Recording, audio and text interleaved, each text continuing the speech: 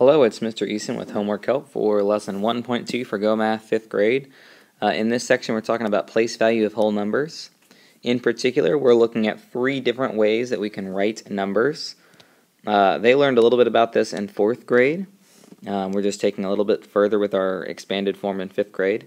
So the 3 different ways are standard form, word form, and expanded form. Standard form is the way that numbers are typically written, the way you see them. They have the place value already in there. So it's just whatever you normally would write or see on a calculator or on a piece of paper. For example, when you're looking right here at standard form, it's 1,392,000. Word form is pretty easy. If you know how to read the number correctly, then you know how to write the words. So when I read this number as 1,392,000, all I do is I spell those words out, 1,392,000. So if I'm going from standard to word form, all I do is I just say it, and then I have the word form for it. Now, previously, expanded form for students used to be where you just wrote the value of each digit with plus signs in between. So I would write, basically this bottom column, 1 million plus 300,000 plus 90 plus 2,000, or I'm sorry, plus 90,000 plus 2,000, and then I would be done. So it would be just like that bottom column, with a plus sign in between each of them, like that. It's a little bit different now in the 5th grade. Now we're taking the value of each digit and we are breaking it apart into the number times the place value. So for that 1 million, we would write 1 times 1 million.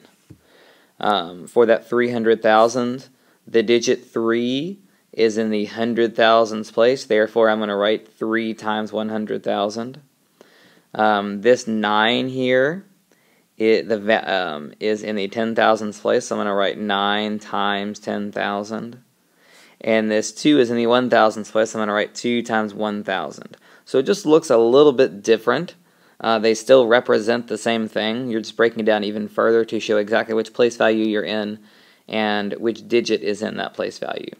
So we practiced this in class, and we're going to continue practicing for homework. So now we're going to take a look at the questions we looked at in class.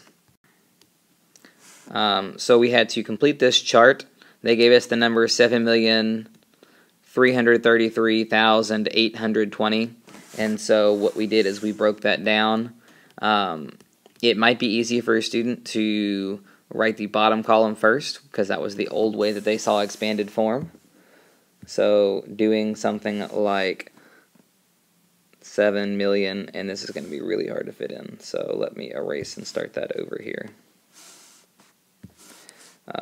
7 million. And then the value of that 3 is in the hundred thousands place, so it's worth 300,000. The value of the 8 is in the 800 position, or it's in the hundreds place, so it's 800. And so now we just need to fill in the top part where that's the new expanded form. So as you can see in the 1 million's place, it's there's a 7, so it's 7 times 1 million. There is a 3 in the hundred thousands place, so it's a 3 times 100,000. They give you the 10,000s and the which is 3 times 10,000, since it's there's a 3 in the 10,000s place. In the 1,000s place, there's a 3, so it's 3 times 1,000. In the tens place, there is a 2, which means you are writing 2 times 10. And that fills out that chart. There might be some questions where they ask you to find the value of each digit. We talked about that with our students, that there is a difference between the place value it's in and the value of the digit. So, for example, on number 2, if someone were to write the word thousands, they would be incorrect because the value of that 4 is not thousands. The value of that 4 is 4,000. So we need to be careful to not mix those two terms up. The 1 is in the 100s place, so it does in fact happen to be a 100.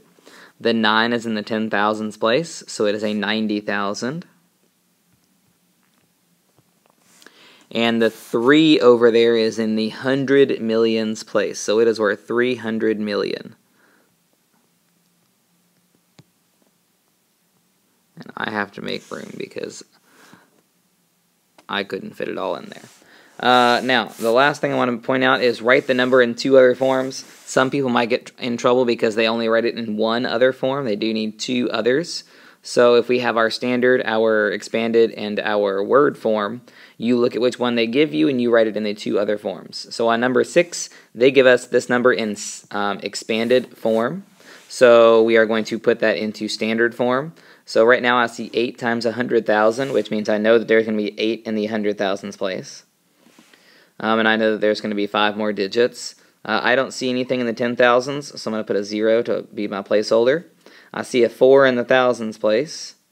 Now I know I need my comma and 3 more numbers. I see no hundreds or tens, so I'll put a 0 and a 0. And the last number is a 6 in the ones place, so I'll put a 6. So that number, if you read it, it says 804,006. So the next step that I would need to do is I would need to write those words out, 804. And I'm going to try to write it really small. I don't know if it's going to fit.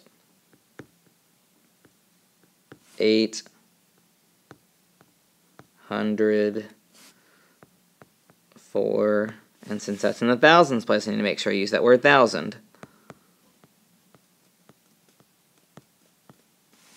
And then the last thing that there is a 6, so I put a comma and I write the word 6. Alright, so that's that. And I will obviously need to erase for number 7. So number 7 says 7,020,032. So I need to write that in standard form and then in expanded form. So let me erase my word form here because I needed the room. So I have 7 million, so I know that I'm going to need a millions place.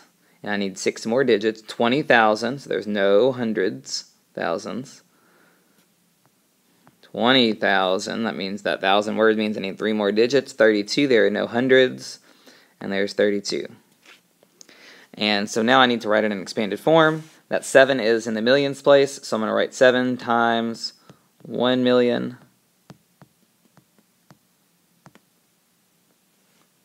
plus, there is a 2 in the 10,000, so I'm going to write 2 times 10,000.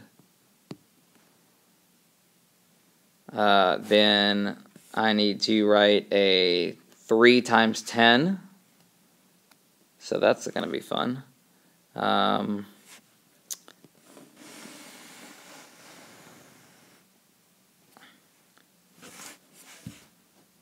Plus 3 times 10,